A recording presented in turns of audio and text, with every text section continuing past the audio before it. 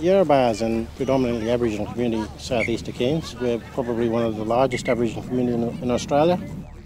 Yarrabah Seahawks Juniors are one of a small organisation in the community, and we do a bit of work developing, fostering junior rugby league. Yarrabah Seahawks Junior Rugby League have been out of the local competition for the last few years. So this year we got together and decided to bring back the junior leagues into the competition. We've been out on a limb for a number of years. We felt we needed to do something with the kids. Everybody sort of chipped in, helped out where they can, from parents and families to the sponsorship and to the leadership and the organisations. This year we managed to get about 175 registration.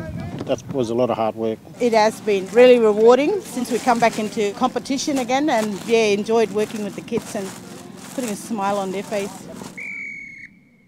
And along with the PACE program, which is parent and community engagement, it's predominantly based around engaging parents into the education life of their children and getting more kids back to school. So PACE supported Junior League in terms of getting their jerseys, all the uniform, all the gear and stuff to support them, bring a bit of pride back into the community and with the little ones. It's really good. I love doing it anyway, and it keeps me active too, like getting out of the house and participating in community events and meeting all the community members and parents. Putting smiles and laughter on the face of parents and grandparents as well. So a lot of the grandparents and parents have come along to most of our games as well. So it's really about the kids, engaging them and providing fun and enjoyment.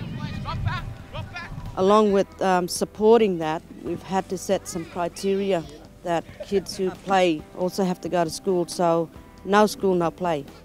Education is one of our most important aspects, and engaging kids and parents, getting them to school every day is always a challenge, but this is one of the steps that we've taken to ensure that we're going to try and let the kids know that education is important as much as sports is important. It's really worthwhile, and it breaks down that barrier that's often there in communities. Yeah, so it's really good. On behalf of our community, I'd like to acknowledge our elders, past and present, TOs of the land we stand on today. This is our football field, known as Yarrabah, and we just like to welcome you to the country and give me honour. And it's a blessing that our little tribal children here been nominated for this award. Basically in the community we just keep chipping away in terms of what we're doing. It's important also to be acknowledged and to be recognised. The kids have absolutely enjoyed the competitions, and I remember the first day they all ran out with their uniforms on after being out of the comp for a few years.